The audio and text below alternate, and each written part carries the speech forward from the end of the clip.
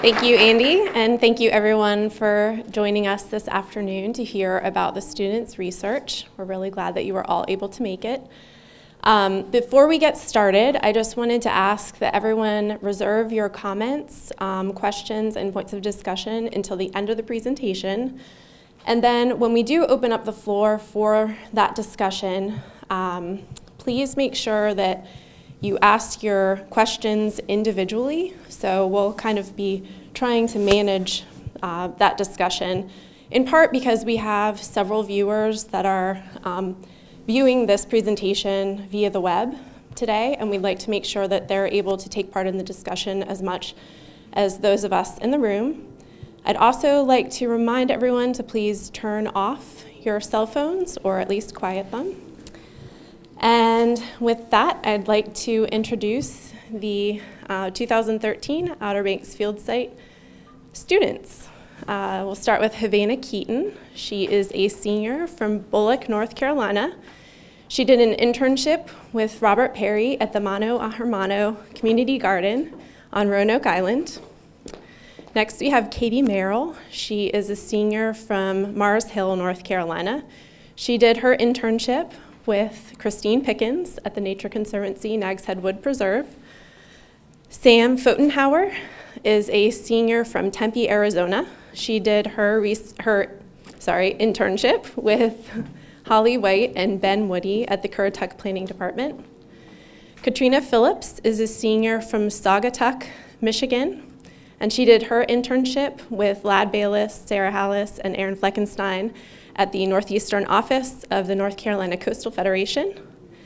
Taylor Price is a senior from Cary, North Carolina. She did her internship with Kristen Brown at Jeanette's Pier.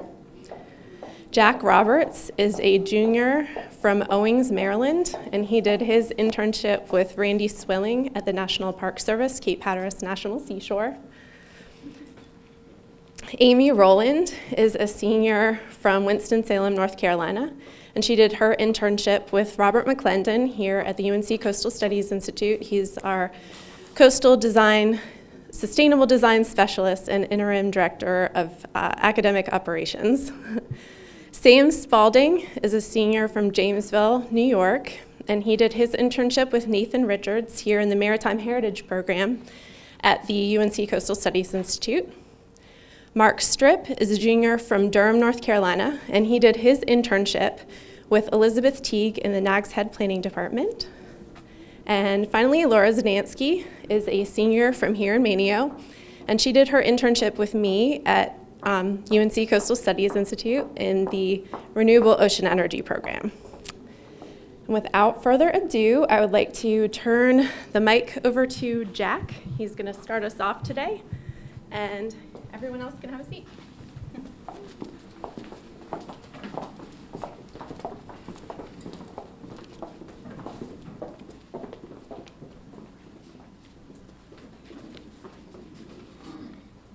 Okay.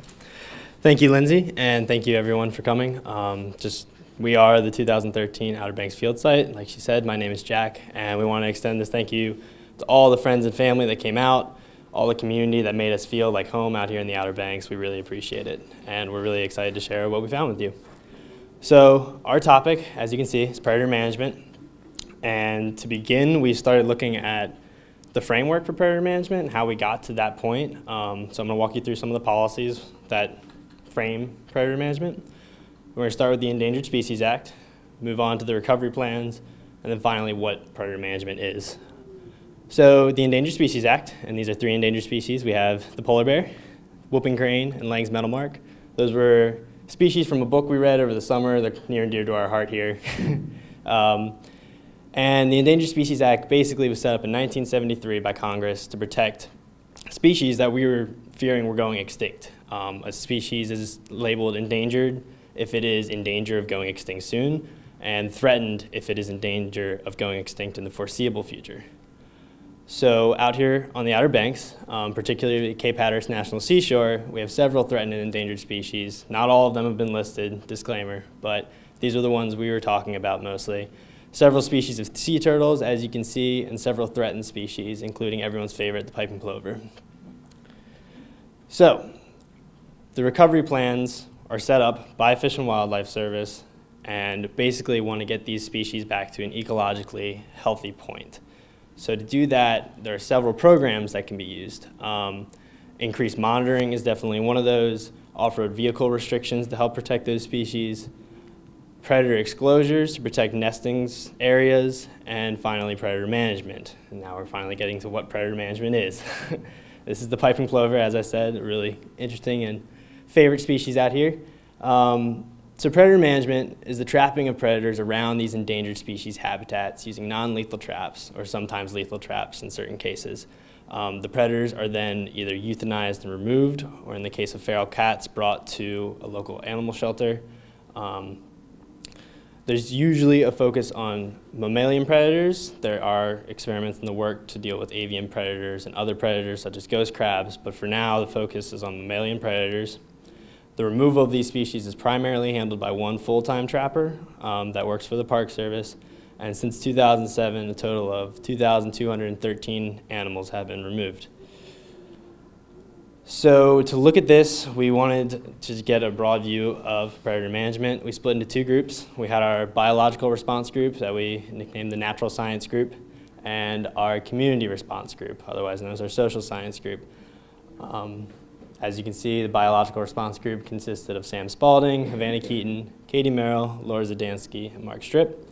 And our social science group consisted of Sam Fotenhauer, Amy Rowland, Katrina Phillips, Taylor Price, and I. So we have our biological response group, we have our community response group. What did they do?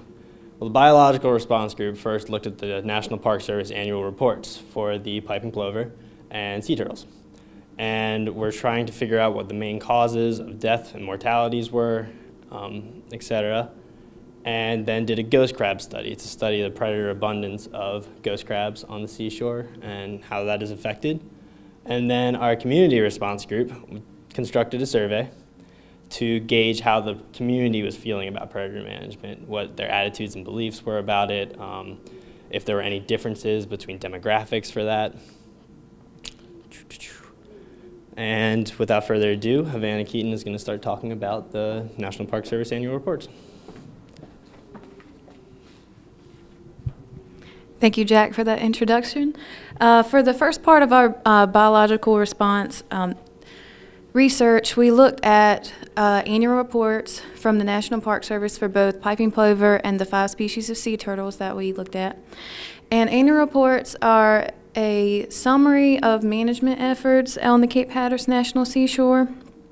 These management efforts, they do include predator management, and these annual reports summarize the mortalities on the seashore and the success rates of each of these species. So why are these annual reports conducted? These annual reports monitor the success rates and the survival of these species. As Jack mentioned, the piping plover and the 5 species of sea turtle on the Cape Hatteras National Seashore are either threatened or endangered under the Endangered Species Act. And these species each also have a recovery plan developed by the U.S. Fish and Wildlife Service. And there are specific success rates and goals that must be met to one day support these species to delist them from this Endangered Species Act list. So our purpose when we analyzed these annual reports from the years 2006 to 2012 was to just really see what type of data the National Park Service had already created and concerning the piping plover and sea turtles. And then we also analyzed available data for items like mortality. So for plovers, for example, if they fledged or not, which is just when the chick is able to fly and leave the nest. Also, we noted life cycle stage. So for piping plover, we looked at whether it was in the egg life cycle stage or the hatchling life cycle stage. And for sea turtles, we looked at if they were in the egg life cycle stage also, or the hatchling stage. And then as Katie will mention right after this, we also looked at strandings, which was adult sea turtles. And then we finally put them into 2 categories called unattributed losses and then the attributed losses. So for unattributed, The Park Service likes to have almost 100% certainty that a particular mortality was caused by, for example, predation. So if a Park Service staff member observes a predation upon a piping plover, then that is an attributed cause. An unattributed example would be if, even though there would be maybe signs of predators around a piping plover nest, for example, footprints or tracks, they still cannot attribute that for certain to the predator, even though it might have been probable. So, okay, and then we had two research questions that we considered. The first one was, what are the primary causes of mortality in endangered and threatened species at different life cycle stages on Cape Hatteras National Seashore? And the second one was, what proportion of predation mortality is due to each specific predator? So for this first research question, we have a pie chart of our findings here. And again, it was, what are the primary causes of mortality in endangered and threatened species at different life cycle stages? As you can see, for piping plover, we found that 32% of all losses were attributable. So they did have a particular cause. And as you can see on the graph here, just over half, of 56%, were due to predation reasons, and then 32% was due to nest abandonment. That's just when piping plover parents are no longer seen around a nest area, and that's usually caused by repeated disturbance to the nest. And then 12% was due to storm and weather. So the second question that we considered for piping plovers was what proportion of predation mortality is due to each specific predator. So as you can see here, this is just from the earlier slide, if you remember, it was 56% of mortalities was due to predation. This is just a chart that breaks this down further. So here, just over half, you can see that ghost crabs accounted for 54% of these 34 losses due to predation. And then the other half are composed of different predators, including fox, bird, mink, possum, and even unknown there. So finally, for piping plovers, we found that the majority ghost crabs were the primary predator. And we came up with a few possible reasons for this. Either first, ghost crabs are the main predator regardless of a management program. So whether predator management control was there or not, ghost crabs would still be the primary predator. And then we thought of a second reason, possibly the management program reduces mortality due to other predators. So since this predator management program is in effect, it has given the ghost crabs more of an opportunity to predate upon piping plover. And now we will hear from Katie to talk about and discuss our sea turtle annual report data.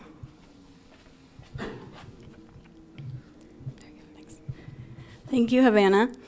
And now we will look at the National Park Service annual reports for the sea turtles. And when we talk about individual mortalities for the sea turtles, we are referring to the hatchlings and adult sea turtles. So for our first research question, what are the primary causes of mortality in endangered and threatened species at different life cycle stages on Cape Hatteras National Seashore? We found that there was a total of 3,190 individual sea turtle mortalities, including both attributable and unattributable. And we found that causes were attributed in almost all cases, 99%. And this graph breaks down those attributable losses. As you can see, 48% were due to predation, 40% were due to strandings, and 12% were due to human-related causes. And we also looked at the same research question for sea turtle nest losses, and we found that there was a total of 125 nest losses, including attributable and unattributable, and that causes were attributed for about 2/3 of these nest losses. And as you can see, most of these nest losses were a result of storm or weather-related events. And for our second research question, what proportion of mortality, or what proportion of predation mortality is due to each specific predator? We found that ghost crabs are the primary predator, responsible for about 80% of total sea turtle losses due to predation. And we found that the reasons for this are probably similar to those for the piping plover. Either the ghost crabs are the main predator regardless of a management program, or the management program reduces mortality due to other predators, and then the ghost crabs have a greater opportunity for predation.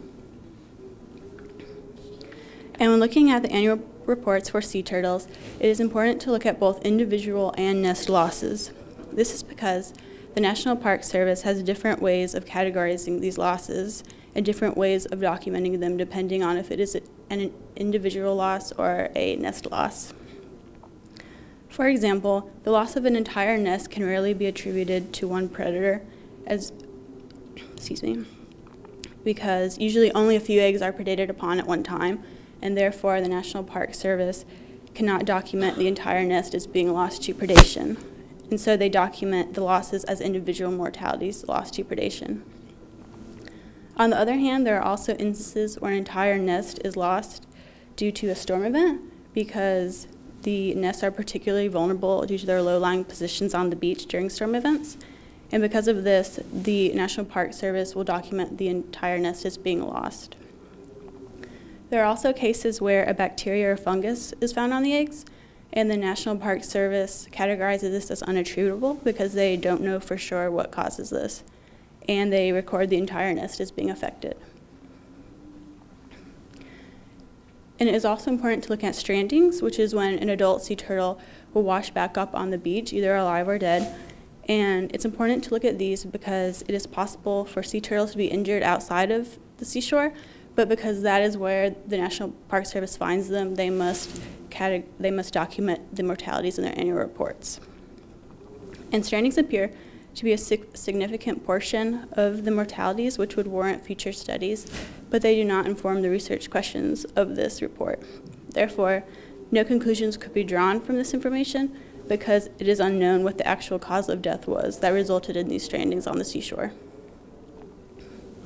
For our overall findings for both the sea turtles and the piping plovers, we found that ghost crabs are the primary predator, and this is because reasons probably similar to the piping plover, because we found that in the Green Search Sea Turtle Recovery Plan of 1991, that raccoons posed the greatest threat to predation, or threat to sea turtle survival at that time, which possibly indicates that the management plan is working, since raccoons are not a significant predator affecting these two species today. But it is also important to note that that recovery plan for the green sea turtle was not specific to the seashore, so it is impossible to make any definite conclusions about the management program's effectiveness based on this information. And in response to these findings, the Natural Science Group conducted a study to measure ghost crab abundance and distribution along the seashore, and now we'll hear from Sam about that study.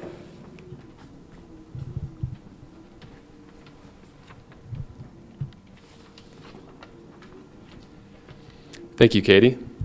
Hey, everyone. Like Katie said, I'm going to be talking about the ghost crab study, how we developed the study, and also how we carried out our study. So the basis for the National Park Service's Predator Management Plan is the assumption that predators play a significant role in predation of threatened and endangered species. We also know that based on the annual reports, ghost crabs are the primary predator of two very important threatened and endangered species, sea turtles and piping plovers. Despite this, ghost crabs are not currently being managed on Cape Hatteras National Seashore, so we created a third research question to set out to learn more about ghost crabs in Cape Hatteras National Seashore. So our question was, what forces and characteristics drive ghost crab abundance and distribution? So to learn more about this, we looked at some other studies that have been done in the past on ghost crabs from a variety of different locations, including one in Turkey, a number of studies in Australia, and we also looked at data from a previous study done by our advisor, Dr. Lindsay Dubbs, last year in Cape Hatteras National Seashore. These studies generally agreed that ghost crabs are negatively affected by human impact and are also influenced by soil characteristics, so sand, grain size, overall composition. and are also influenced by beach profile, so the slope of the beach. So accordingly, we decided to study the relationship between these factors and ghost crab population and abundance. We chose 3 locations along Cape Hatteras National Seashore. We chose a beach near Body Island, Spit, near Salvo, and near Little Kinnikit. At each beach, we selected paired sites, one open to beach driving and one not open to beach driving, to test for overall human impact. So at each beach, we chose 3 random transects. Here's an example of our transects from our Salvo site. And we created the transects by stretching a 50-meter long measuring tape from the vegetation line into the intertidal zone. We recorded the number of ghost crab burrows within a meter on either side of the transect using a meter stick as our measuring device. And we also collected sand samples from 3 zones in each transect.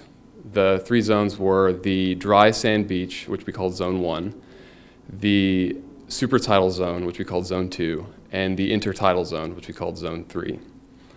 The samples were later analyzed using a ROTAP machine, which sieves the samples and separates them by grain size. We also recorded the beach profile of each transect using a total station, which is a piece of surveying equipment that shoots a laser into what's called a prism pole.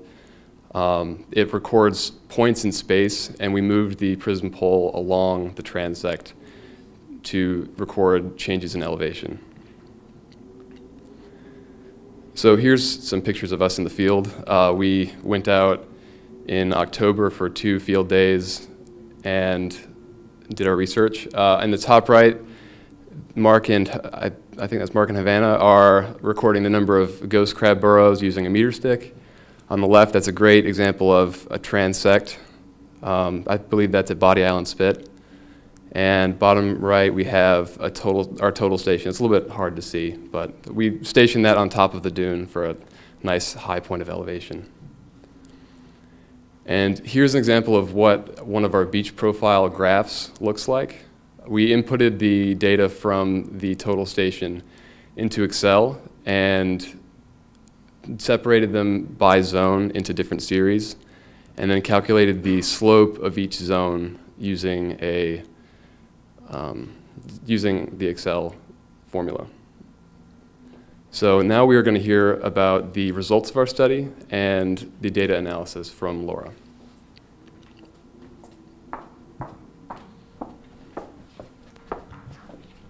Thank you, Sam.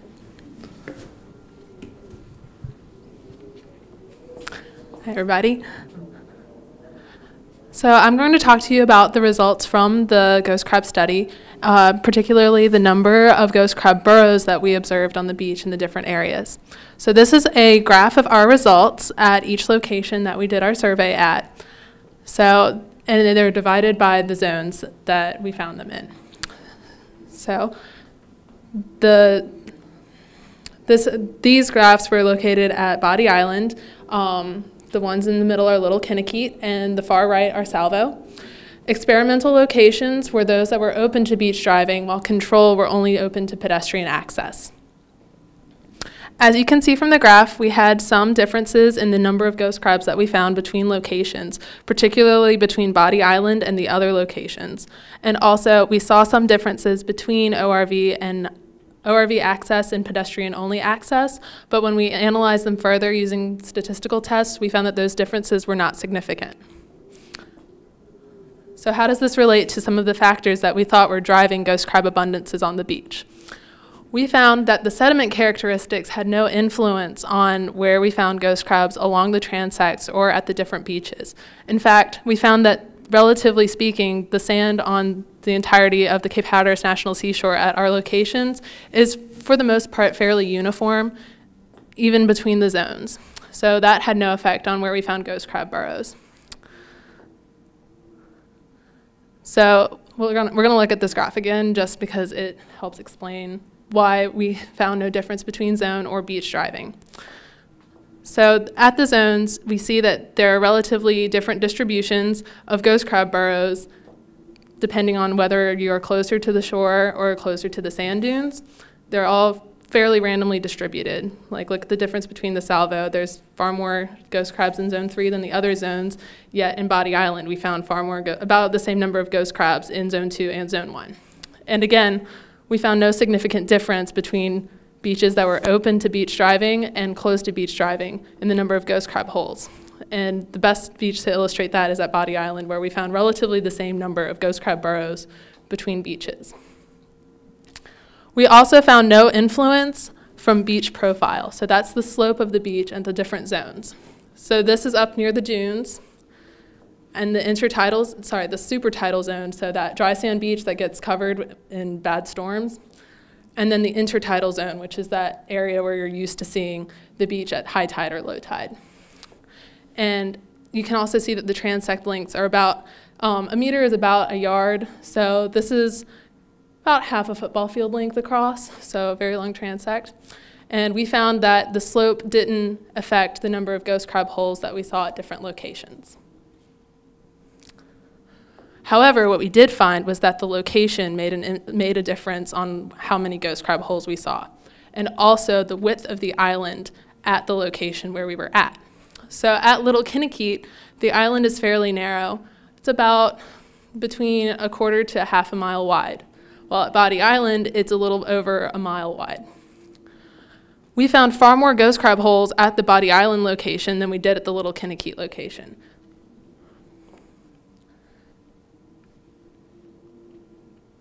Seeing this relationship between abundance and area implies that there might be something interesting going on with the density of ghost crab burrows along the beach. The density is a calculation of the average number of ghost crab burrows per area that we surveyed. We found that there is a relatively uniform density of ghost crab burrows on the Cape Hatteras National Seashore. So when we looked at larger areas, we found larger numbers of ghost crabs. And again, the Body Island sites were the largest sites that we observed. The islands were bigger and the transects were longer, and we found the highest number of ghost crab burrows there. So our overall findings were that the driving factors of ghost crab burrow abundance may be from outside the current management area, which is focused on the dry sand beach, which is where the turtles and plovers are currently nesting. And so predator removal is focused on those areas, and also opportunistically where there are known predator tracks and trails that a regular predator uses that has been observed to consume the species of interest. So our research implies that perhaps there should be a focus on the habitat outside of the beach area. So that would be the vegetation from behind the berm, or perhaps on the sound side of the island. So some suggestions for future studies based on our current research is that in the future, studies should expand their scope to habitat areas outside of the dry sand beach, because we have found that there are some driving factors that influence predator abundance on the beach from outside of the beach area. So also, our study days were just after the beach closures due to the federal government shutdown. And there may have been an effect of the closure to beach driving and the number of ghost crabs that we observed. So if the ghost crabs happen to repopulate beaches that they had previously abandoned due to human presence, then with the closure, they may have opportunistically returned to those beaches. However, our study could not encompass the scope of that problem as well, so we cannot account for any influence that may have caused. So in the future, further studies may try to research how fast ghost crabs repopulate beaches that are closed to beach driving. And now Taylor will take us through the methodology and process of the community response research.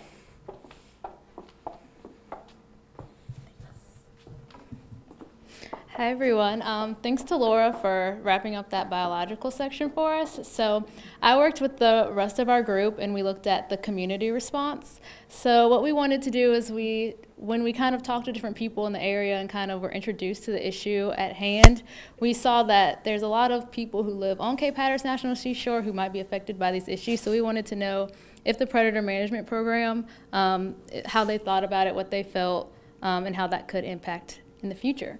So how we chose to do this was through different survey methods. So we had two different things. We did qualitative interviews, which are basically just talking to different representatives and stakeholders in the issues.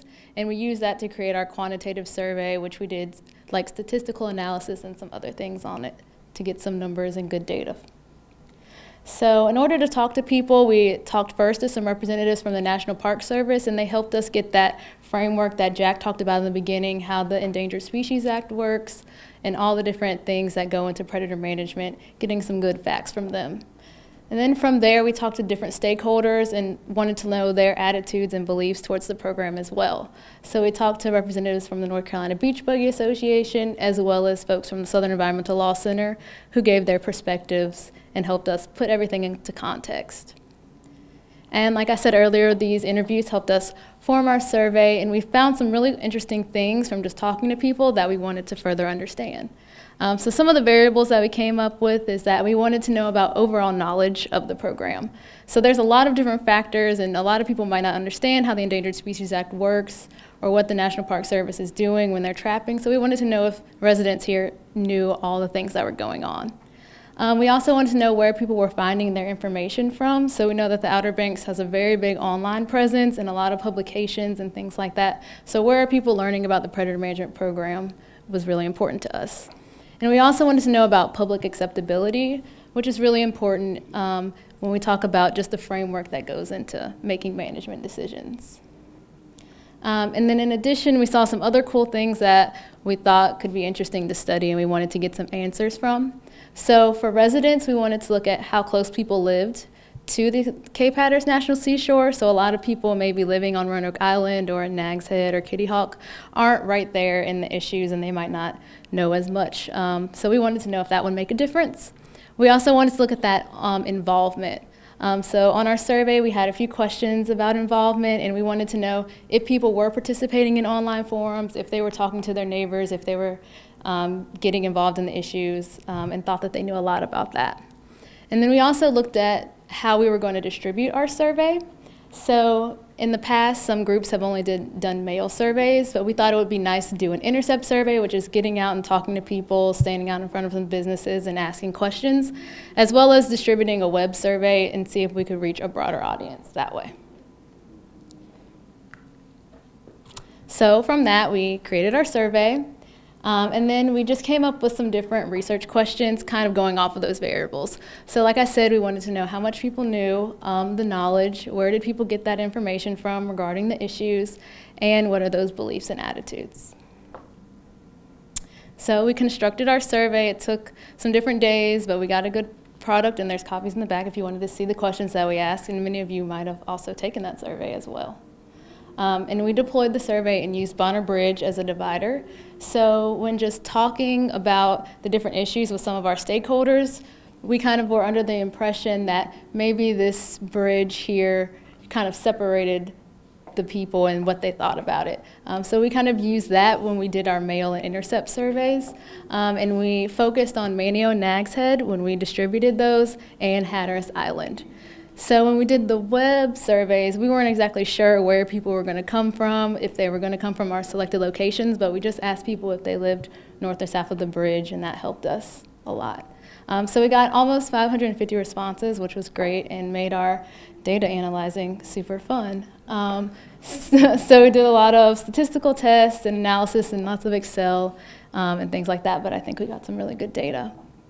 But one of those big things that we wanted to know was knowledge. So going off of that first research question, what we found was that overall knowledge of the program was fairly low. So on our survey, we asked 4 knowledge questions. So we wanted to know about the extent of the program. So one of the questions was, how many trappers do you think that they have on from the National Park Service? And they only have 1, and a lot of people didn't know that. That was the most missed question. And then we also wanted to know about how many animals were trapped. Do you think that other national parks have a predator management program, which they all do. And then we wanted to know just if people knew the number of animals trapped and how they did that, if they used lethal or non-lethal traps. So from those 4 questions, we categorized them into low, medium, and high knowledge. And that low knowledge were people who got 2 or fewer of our questions correct. So that would be people scoring 50% or less. And what we saw was that almost half or a little over half had that low knowledge. And then medium knowledge were people who got 3 questions correct, and high knowledge were people who got all 4 correct. And so what we found was that although people may know a lot about the predator management program, they didn't know a lot of those basic details about the trappers or what animals are actually controlled for.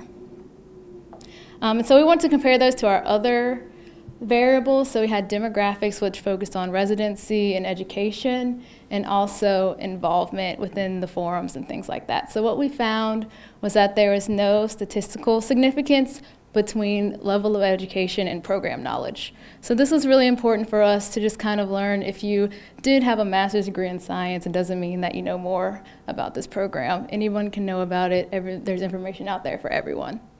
And then we also saw that residency north or south also had no effect, which was a really big finding for us because we would have assumed that maybe if you live on Hatteras Island, you're right there on the National Seashore, maybe you know more, but we saw that that wasn't an effect either. Numbers were about the same for both. And then as for involvement, we also found something that was pretty interesting to us is that those who had lower knowledge, so scoring a 50% or less, tended to report higher involvement in those forums and talking to their neighbors and things like that. So that might be one of the reasons that there is maybe some misinformation or spreading some different things that may or may not be true about the program. So that was 2 of our pretty interesting findings, and I think that the residency north or south is one of our more particular things. So we're going to hear from Katrina, who's going to talk a little bit more about what we found, and she's going to focus on some information sources that are out here on the Outer Banks.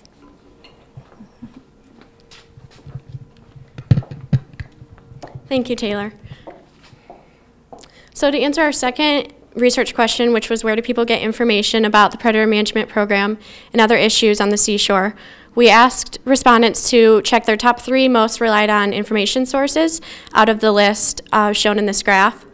And as you can see, responses were pretty varied, and this just shows that all or many of these information sources could be used to distribute information and to reach a wide audience. And the top 3 most popular sources were social media, Outer Banks Voice, and the Island Free Press.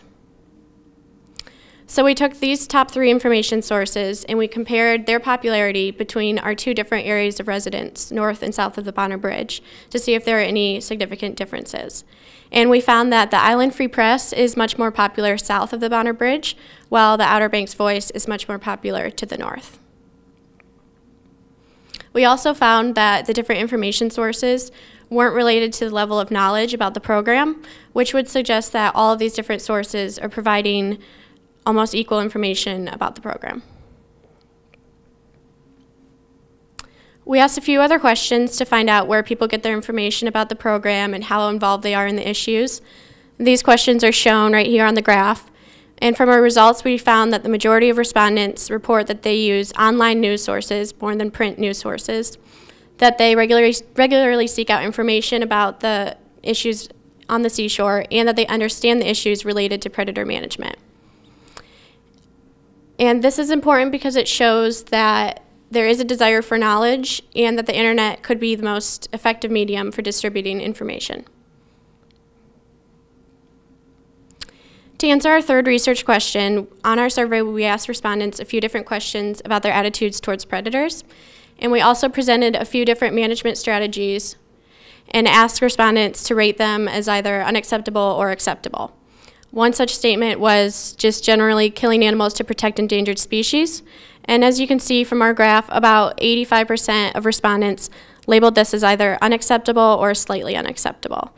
And this low level of acceptability was a general trend that we saw in almost all of our questions about different management strategies. The only strategy that we found to be slightly acceptable by respondents was predator control by sterilization, which is not currently used at the seashore. These findings of general low acceptability of management strategies are important because they show that there could be a general disagreement among the public with the premise for the Endangered Species Act, which is that threatened and endangered species should be more protected than other animals because they're at a higher risk of extinction. Now, Sam is going to continue discussing the results of our study of the community response to predator management.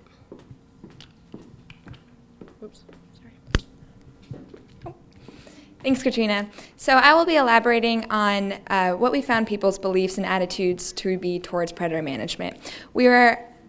We found that the majority of respondents found predator management unacceptable. We asked several different questions discussing different methods, and pretty much across the board, it was overwhelmingly disagreement. For example, this graph, we asked several statements and asked respondents to choose strongly disagree, disagree, slightly agree, agree, or strongly agree. The National Park Service should not manage predators. Clearly, a high majority agreed with that statement. Also, only non-lethal traps should be used to remove predators, even if they are less effective. And predators should only be controlled when they pose a threat to humans. Again, pretty much across the board, there was a strong tendency to agree and therefore be less accepting of the predator management program. So the next thing we wanted to look at was how did predator management acceptance relate to the different variables that we tested. The first one was the first one was knowledge. So how does level of knowledge affect or influence with acceptability? We found that high levels of knowledge are related to a greater acceptance of the program. This does not imply causation. This is simply a relationship. This is a graph that also demonstrates this. Two statements that we used to evaluate acceptability and how they related to respondents who had a high level of knowledge, a medium level of knowledge, and a low level of knowledge. At 0 is kind of neutral, and the way we coded our answers, if you're above 0, then you're more accepting, and if you're below 0, then you're unaccepting. So clearly, in both cases, low level of knowledge, which is in blue, is unaccepting, and high level of knowledge, which is in green, is accepting. This has big implications because if the National Park Service is interested in increasing public support, then education would be an appropriate strategy. So the next one that we looked at was involvement. We found that higher levels of involvement tend to correlate with low levels of unacceptability. Now this could be because people who are unaccepting the program seek to be more involved. We don't know, we did not test for that. But like Taylor said, we measured for levels of involvement based on self-reporting. How often do you post in forums? How engaged are you in Cape Hatteras National Seashore resource management? And we compared these answers with also two statements that we tested to evaluate acceptability. Likewise, if you're under 0, then you're unaccepting. So those with high level of knowledge are clearly much more unaccepting than those with low level of knowledge. It's important to note, and this is a good example, that even though high level involvement is more unaccepting than low level involvement. I get it mixed up. Even if you have a high or low, pretty much everyone who answered these statements were still unaccepting of the predator management program. We did find that there was little relationship with level of knowledge and higher involvement. Taylor discussed this. We found that there was no statistical relationship there, so just because a respondent is really involved in the program doesn't mean that they have a high level of knowledge about it. This is important because those who are really involved are more likely to share their views on forums and spread education materials to others, and those may not necessarily be accurate. Finally, the last variable we found significant was residency. We found that people who live south of the Bonner Bridge are more unacceptable of the predator management program. This could be because they're more personally affected by consequences of management. Another graph that demonstrates this, north is in blue and south is in red. Clearly, there's a big difference between acceptability. This is also important because if the National Park Service was interested in increasing public support, it would be appropriate to target the South, people who live south of the bridge. And it's also important because we found that Free Island Press was by far the biggest information source for those who live south of the bridge, so using Free Island Press may be an appropriate medium. It's important to note that when we did the study, we did not ask for why people approved or disapproved of the study. We simply asked for if they did. We didn't know what people thought about it, and so we wanted to kind of get a solid understanding of that and gave several different methods of of predator management and see what people thought. Now that we know that the public is overwhelmingly unaccepting of the program, it would be appropriate to next look at the reasons behind that. Some of the reasons, and we realize this, may be rooted in dislike or disagreement with National Park Service because of recent controversies, and so that may influence predator management. It's important to recognize that predator management is not an issue on its own, but everything is involved in context, so a lot of other events that are happening on Cape Hatteras could be influencing people's opinions of predator management. So finally, Mark and Amy will discuss the conclusion of our reports. Thank you, Sam. So wrapping up, the main goal of our research was to better understand what informs management on Cape Hatteras. And so this figure shows that predator management is informed by a combination of law and policy, public input, and scientific research. So legislation like the Endangered Species Act authorizes the Park Service to meet recovery plan goals by using strategies like predator management. Public input and community support is important for the long-term success of broader goals like biodiversity protection. And scientific research is important to understand what's working and what isn't working. And that way we can focus on strategies to maximize success.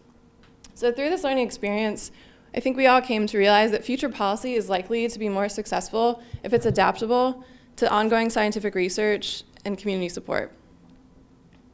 And so our three final conclusions related to finding effectiveness of the predator management program, to diversifying management scope, and also to increase the transparency of future management actions.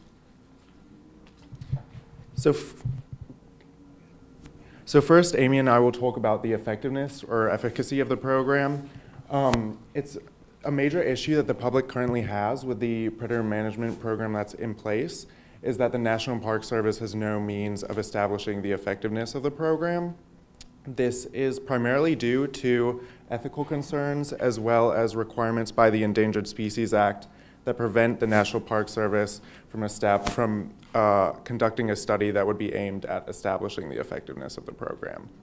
From a practicality standpoint, the National Park Service cannot, for example, manage for predators around some nests along the seashore and then not others.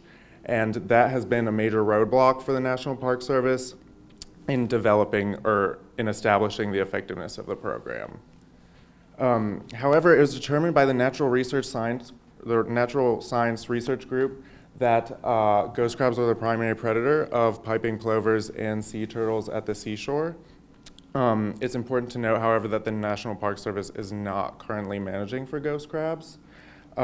This would indicate that by incorporating ghost crabs into the predator management program, the National Park Service could establish the effectiveness of at least that portion of the program by looking at success rates and predation rates of sea turtles and piping plovers before the implementation of that part of the program and then afterwards.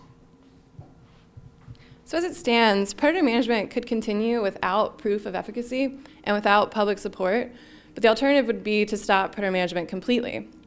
So with this trade-off, the Park Service would still be required to meet recovery plan goals to reduce threatened and endangered species mortality by implementing other strategies. And it's possible that these strategies, like beach closures, could be less popular than the current predator management plan. So next I'll talk about the diversifying the management scope of the predator management program. As I've mentioned earlier and as several other students have mentioned, ghost crabs are the primary predators of sea turtles and piping plovers at the seashore, and by including ghost crabs into the predator management program, the National Park Service might be able to further reduce predation rates. Furthermore, one of the more interesting findings of the Natural Science Research Group was that ghost crab abundance was most closely linked with island width. And that could be due to a number of factors, including decreased susceptibility to storm events and washovers, as well as increased habitat. For example, behind the dunes, there exists significant vegetation and shrubbery that serves as habitat for predators to live and reproduce. If the NPS were to focus their efforts more behind the dunes, then they might be able to look more specifically at lowering reproductive rates of predators. And in doing so, they could simultaneously limit the amount of predator euthanization that might be required by the program. Social science research suggests that the public is strictly opposed to predator killing, even if it benefits endangered and threatened species. So as a result, if the NPS were to focus more on lowering reproductive rates of predators, it could also result in increased acceptance of the program. All right, and our last conclusion dealt with increasing the transparency of the predator management program. So building off what Mark was saying, if the Park Service decided to implement management of ghost crabs as predators of threatened and endangered species, it could be a great opportunity to rework the relationship with the public so they could see a plan go into effect from creation and implementation and results. Our social science research found that there was some misinformation available about the program, so the Park Service could target some top information sources to get accurate information to the public. And we also found that annual reports and other scientific literature isn't exactly written for a public audience, so it could be useful to summarize key findings of these reports and make them readily available to the public in materials that are easy to understand. So now, as a group, we wanted to share some of our other conclusions that are not as scientific.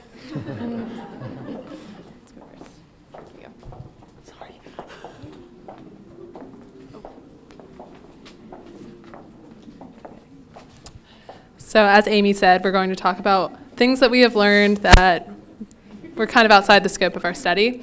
I learned that data analysis is never finished. You can always keep going. There's always some other statistical test you can possibly do and maybe tease something else out, and there's a point where you just have to put it down and walk away. Okay, the second thing we learned was that flip-flops should not be worn when conducting field work, especially if you're walking over areas with prickly pears and sand spurs. The next thing we learned is that government shutdowns won't deter Dr. Dubs. She is unstoppable. And then the fourth one is that deadlines are always closer than they appear. So even though we got all these dates in August and September, once Thanksgiving break hit, we were like, oh, we still have a lot of work to do. So always keep those in mind. Our fifth one is that when we went out and administered the surveys and really just talked to community members, we learned so much more about the issue that we wouldn't have gotten if we just looked at the statistics. By actually talking to people, it gave us a lot of context to what their answers really meant. So when in doubt, make another Google Doc. When we weren't sure where to go, how to start writing, we would just make another Google Doc. And if you don't know what a Google Doc is, it's pretty much just a document that everyone can see and add to. So we probably had like 25 going. Our seventh one is that 12-hour field days are tiring but very rewarding. We went out at 5:30 in the morning to conduct our ghost crab study, and it was pretty rigorous, but it was some of my favorite days of the entire field site. If you've never seen a sunrise on the beach, then you are really missing out.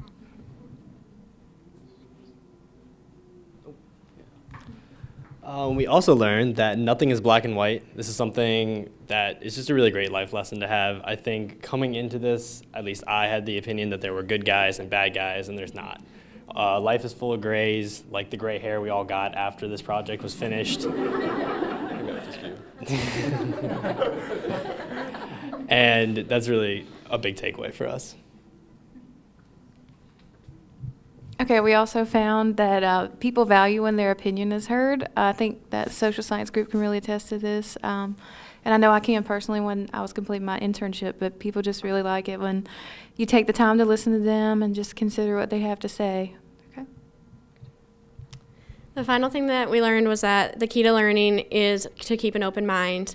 And we just found that if we had come into this project with a closed mind and only heard one side or only heard the things that we wanted to hear, for example, we probably wouldn't have learned as much. But by keeping open minds to all aspects of the topic, we just learned a ton, even things that we didn't think we would learn. So now I think we have a really extensive list of acknowledgements because so many people have helped us with this project, and it really wouldn't have been possible without them. So thank you. And I think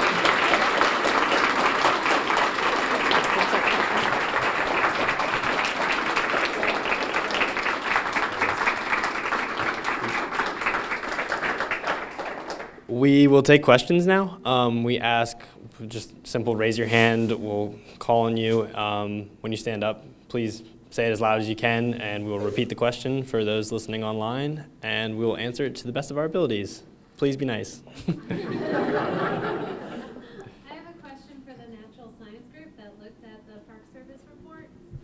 Were ghost crabs always the dominant predator every year? Like if you broke it down 2006, 2007, were they always the dominant predator?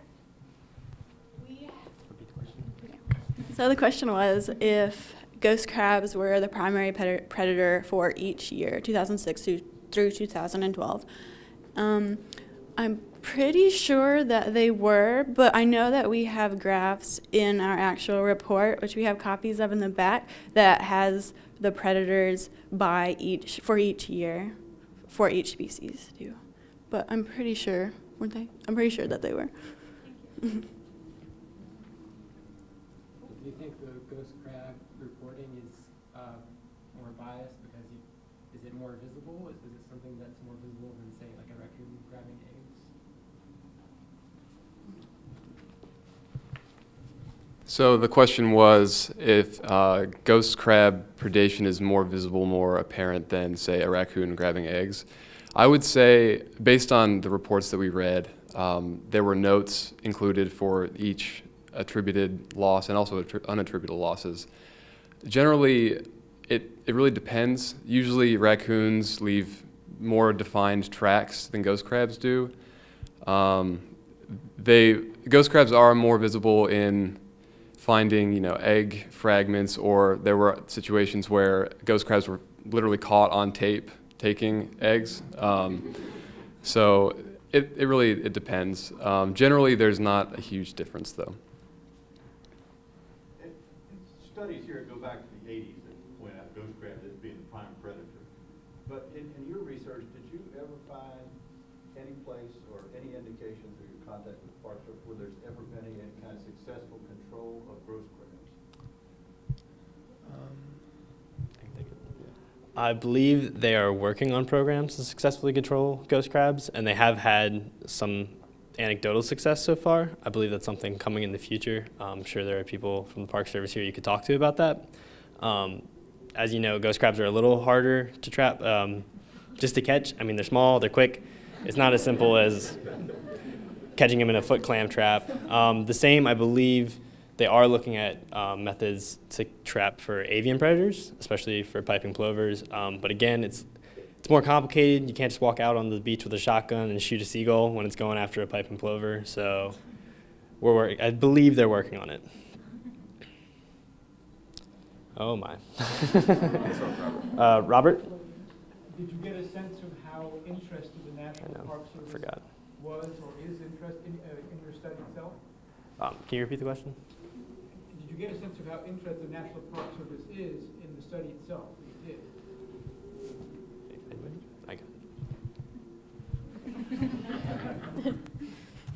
So the question was, did we get a sense of how interested the Park Service was in our research? We had several conversations with members of the National Park Service, and they were very supportive in our findings or in our research, and they wanted to make sure that we had our facts correct and that we had a good communication back and forth. So I would say that yes, they are interested in the results of our research and also kind of how it can inform their future decisions.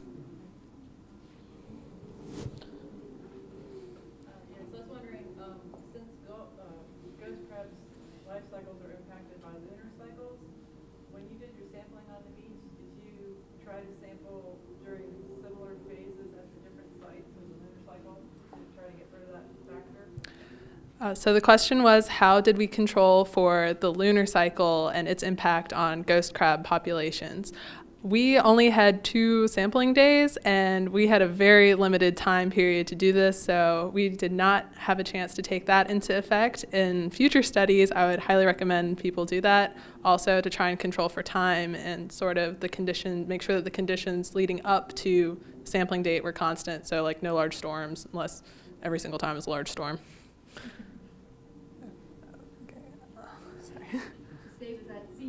What do you know about the absolute number of vehicles at those 3 locations? Do you have any data on that? So the question was, how did we know what the absolute number of off-road vehicles that accessed at those beach locations? And currently, they aren't able to track what the popularity, I guess, of certain sites are. So no, and also in the 2 weeks leading up to our research was the closure. So that would have been 0. Early in your presentation, you said that over 2,000 species or 2,000 animals were removed from the park. Can you give me an idea of what types of animals those were? Yes. In general, repeat the question.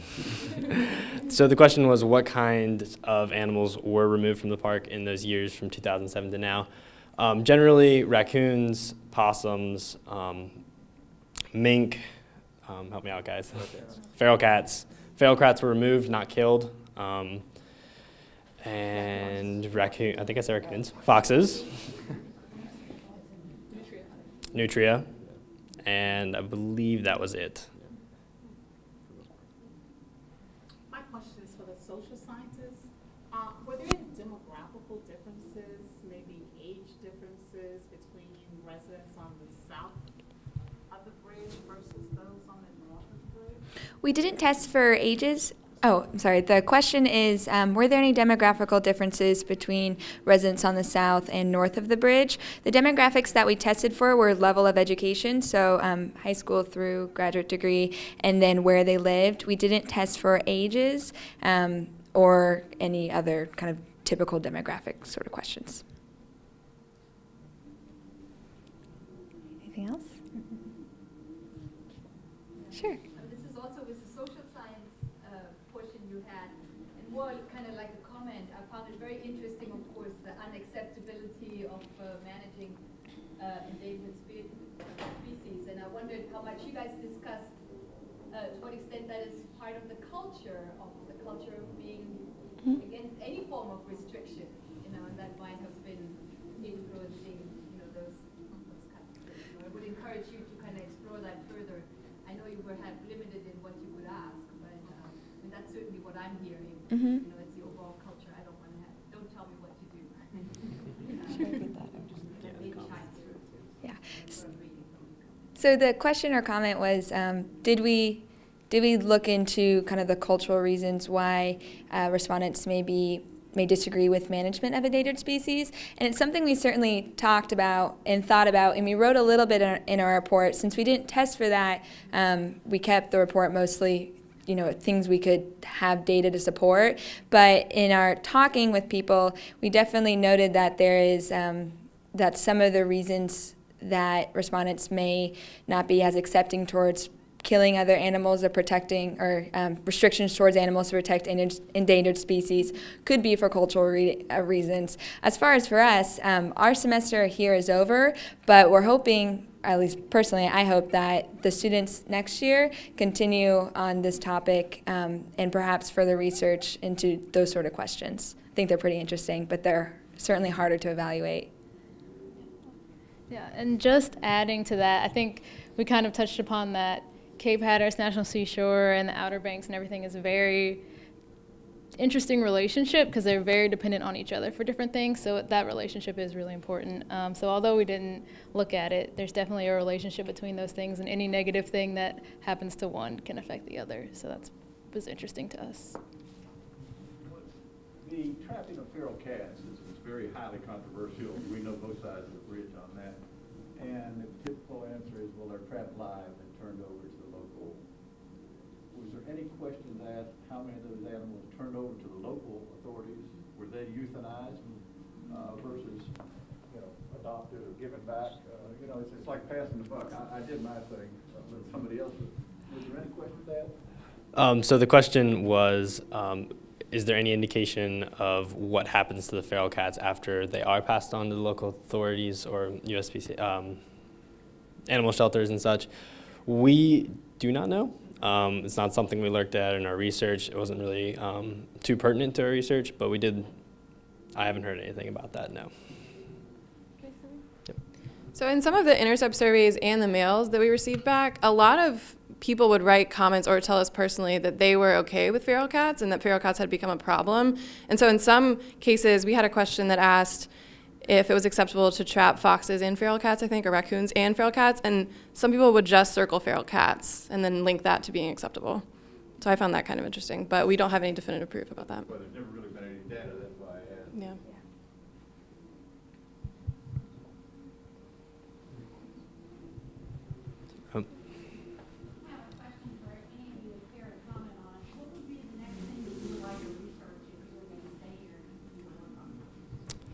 So the question was, what would be the next thing we would like to research? I think the social science group, as Sam said, would really like to dive into these details as to why people feel these ways. When we built our survey, that's not something we were thinking about right away. We didn't quite know how to grasp that firmly, but I think that's something we would be interested in. If some, For the natural science group, I think it would be interesting to learn more about ghost crab populations outside of the seashore, just for comparisons along the same geographical location. And I think it would also be interesting to learn more about ghost crab populations in relation to other nests of piping plovers and sea turtles, because we did not really consider if those species were around the sites that we looked at. So I think that would be interesting.